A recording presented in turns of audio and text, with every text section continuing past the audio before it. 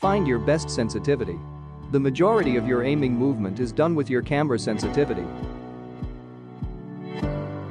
There are two types of camera sensitivity. 1. No scope. 2. Scope sensitivity. Every scope has a different sensitivity. Let's start with no scope. First person and third person are kinda same. Here, I use my thumb to move my crosshair. This is how you have to practice your first and third person camera sensitivity. If your target distance is increasing, then you need to move slowly to adjust. If your crosshair goes too far from the target, then your sensitivity is too high. Decrease your sensitivity a little bit, like around -10 or -20. Or, if your crosshair goes too short or it cannot reach your target, then your crosshair sensitivity is too low.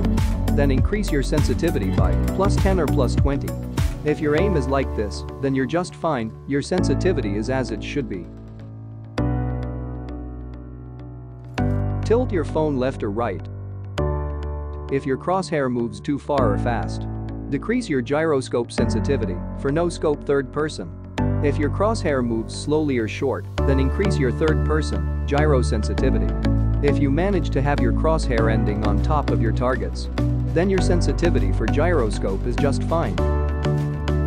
Now about scopes. Starting with the red dot. If your scope is moving too far or fast, then decrease the sensitivity a little bit. If you manage to scope perfectly to targets, then your sensitivity perfect for you. If your scope moving too slow or short, then you need to increase your sensitivity.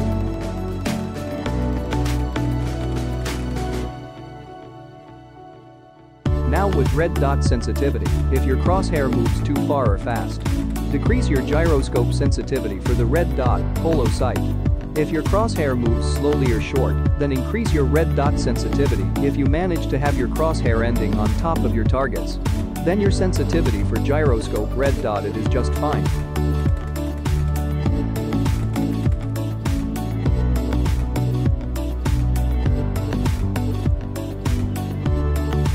If those two steps cannot help you, then you need to copy your favorite player sensitivity or just use high sensitivity and practice a lot.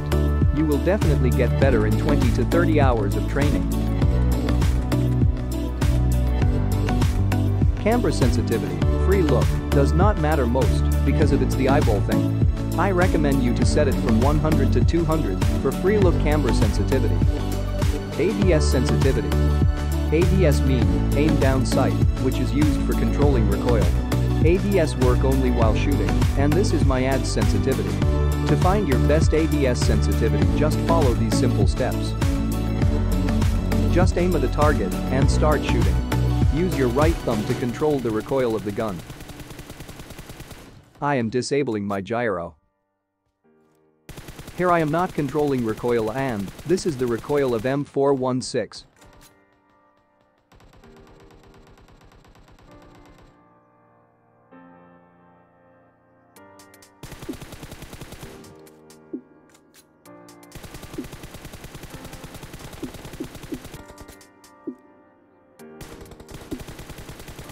If your bullets hit the target perfectly, then your ADS sensitivity for red dot is fine. If your gun is going above the target, or you can't able to control recoil, then you need to increase your sensitivity. As for my experience, I would say 40 to 69 is best for red dot.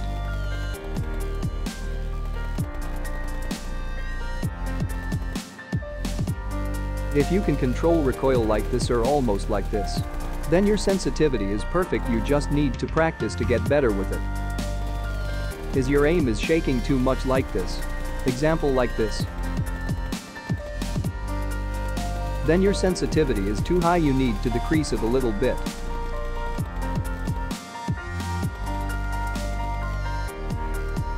.69 sensitivity is perfect for me, it may be different for you. Depends on your device's touch response. Learn how to do spray transfer. This might help you kill multiple enemies in a single spray. You need to move your thumb left or right depending on the target. Just swipe your thumb left or right. Don't forget to control recoil while changing your targets. Practice this for a week, it gives you muscle memory. So, you will know how much you need to drag while in a classic match. Now with gyro on always on. You can see the stability and accuracy of my recoil. If your aim is moving upwards then your gyro sensitivity is low, or you're struggling to control recoil. Just increase your gyro sensitivity. 300 is perfect for me. As for my experience with gyro, I would say 300 is perfect for any device. You can also do spray transfer with gyro by tilting your mobile. Try to practice this every day. So you will get muscle memory, which helps you to know how much you need to tilt your devices according to the distance. You can also use ADS to transfer your sprays. So in case of using gyro plus ADS, use gyro to control recoil and ADS to move your aim while shooting.